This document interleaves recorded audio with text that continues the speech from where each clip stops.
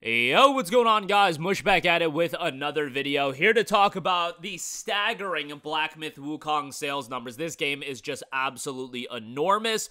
But right off the top, if you have yet to pick up the game, a lot of the e-tailers that have been selling Black Myth Wukong have been going out of stock very, very quickly. Want to let you guys know over at instantgaming.com as I am recording this video, so things can change. The game is in stock, and guess what? You'll get it quite a bit cheaper. It's 17% off for $55.63 from your regular 60 plus tax price you would pay. $55.63, you get a Steam key, you don't pay tax. It'll be delivered right to you, and you'll be good to go. They do have the deluxe edition on sale. I don't think the deluxe edition is necessary. It's just a bunch of in-game fluff. I would just get the base game, but yeah, $55.63 on that. Go check it out. It's definitely going to be one of the best games, or at least one of the best received games of the year. And speaking of which, your opinion on a game is subjective. If you want to like a game, you like it. If you don't like a game, you don't like it. However, what is not subjective is pure sales metrics, and Black Myth Wukong has been an absolute juggernaut. We've covered the Steam concurrent player peak. As it has achieved a peak of 2.4 million players, which is a staggering number, and now they have officially announced that the game has sold 10 million copies across all platforms. That being PC and PlayStation 5, the Xbox version got delayed for whatever reason. I would imagine it's because the game cannot run on the Xbox Series S, but they never officially said. Black Myth Wukong has been an absolutely colossal, a juggernaut of a game release, and to me, even though this genre isn't always my cup of tea, the challenging action RPG, Souls-like, however you want to describe it, I know we're stretching the definition of a Souls-like fairly thin, but these super challenging games with a lot of emphasis on the boss fights, not always my cup of tea. However, that is my subjective opinion, and when I talk about video games, I like to assess a lot of it from an objective standpoint, fundamentally assess all of the elements that Black Myth Wukong is bringing to the table, and I understand that if I put my shoes if I put my foot in the shoes, I should say, of somebody that is super into the genre, it represents. And then, from that standpoint, I disregard my own subjective idea of not really enjoying the genre as much as a lot of other people. Look, I'm still really enjoying Black Myth Wukong, don't get me wrong, but these super challenging games just aren't necessarily up my alley. When I get stuck on a boss because I stuck for 2 to 3 hours, that's not my favorite gaming experience. However, a lot of people love the trial and error, figuring out combos and patterns, everything like that. But when you assess what this game is doing, a brand new IP, I get it, it's Wukong, Chinese mythology, but you get the idea. Bring that in to a video game. It being a $60 game, it not being a microtransaction-riddled nonsensical mess, it being a complete game right out the gate. This is everything that I want out of a video game. As far as elements, outside of just strictly the genre, the fundamental decision-making of designing a game from the ground up, as far as when Ubisoft is making a game from the ground up, they know that they're gonna have microtransactions in there.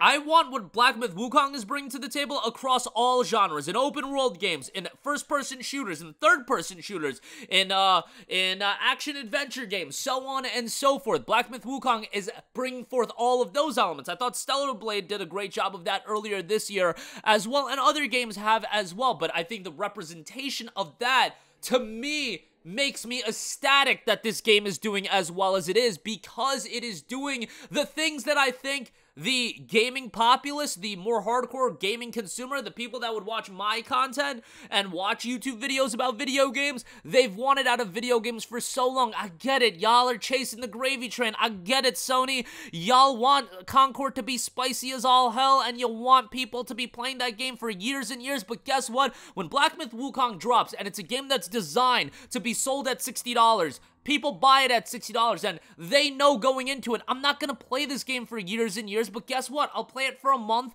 I'll play it for a week even, I'll beat the game, and I'll have a satisfying experience. Great! I want more of that. Not everything needs to go this route of, oh, live service here, $110 gold edition here, early access, fake early access here, which they could have easily done with Black Myth Wukong. I get it that some of these things are just going to be things that I have to deal with in gaming going forward. In the case of Black Myth Wukong, it did not go down any of those routes as far as all of the things that so many modern games are doing. And for some modern games, live service is going to be great. For some modern games, microtransaction ridden, double XP boost built into the game via microtransactions, that's great. You're going to make a lot of money on it. But guess what? Black Myth Wukong was able to forego all of that and still be incredibly successful. And credit to other developers like a From Software that has been able to do that as well. But just seeing Black Myth coming from a studio that wasn't well known like a From Software,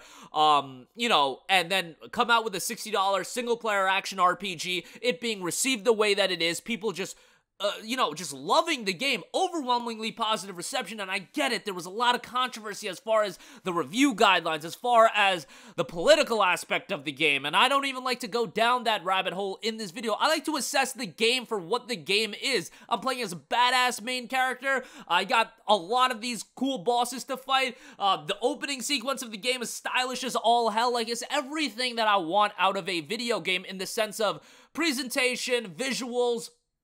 And sure, the genre might not be totally up my alley, but I think the larger representation of what Black Myth Wukong is offering, I can appreciate it from that regard, and it still makes me ecstatic that this game is doing as well as it is. I hope I was able to kind of articulate my thoughts. I know I'm sometimes a little all over the place, but I hope you're able to understand what I'm saying when I say that even though that this genre, challenging action RPG, Souls-like, whatever you want to call it. I feel like we're calling it a billion different things these days, but this style of game isn't always going to be up my alley. However, I can separate my own subjective desire out of a game and what subjectively I really enjoy, and understand that this genre, so many people love it, and all of these elements that Black Myth Wukong is bringing at an accessory level, at a surrounding level, on top of just the genre of the game, the ideas, the monetization, what the game is offering right out the gate without DLC,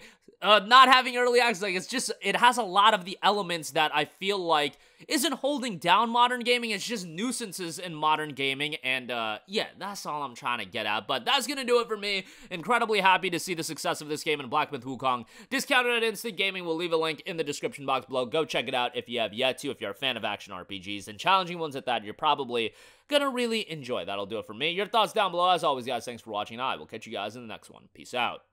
Hey, what's going on, guys? Mush here again. Hope you enjoyed the video. As you guys might know, YouTube's notification system is sometimes a little bit wonky, even if you're subscribed to the channel. Maybe you're not abundantly aware that I uploaded a video. To remedy that situation, make sure you hit the bell notification button. This way, whenever I upload a new video, and I try to upload as consistently as possible, you will be notified directly of the upload, and you can watch it as soon as it goes live. I would really appreciate if you guys hit that button so you can stay up to date with all of the content I'm posting. But as always, guys, thanks for watching, and I'll catch you guys in the next one. Peace out.